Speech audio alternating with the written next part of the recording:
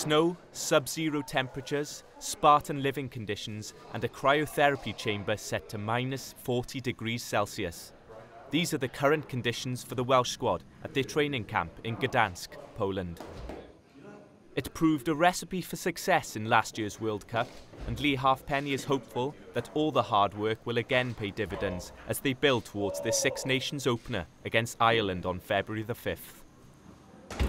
We know what's ahead as what we experienced from Spala, and you know that really did test us mentally and physically, and you know, I think it showed in the World Cup. You know, when you go through the tough times here and the conditions we're in, you know, it does test you mentally, and I think that's what brings the spirit and the camaraderie into the group, and I think that's what showed, you know, massively in the World Cup, how close we were as a group, and also how hard we were able to train because of the cryotherapy. You know, we were able to train 2 or 3 times as hard, you know, 3 times a day training, and I know physically we were in probably the best shape of our lives going into that World Cup. So you know, being here again is certainly going to put us back in that position going into the Six Nations.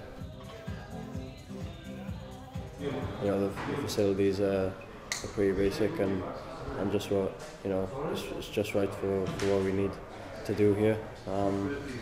And yeah, it's no luxury really. It's pretty basic.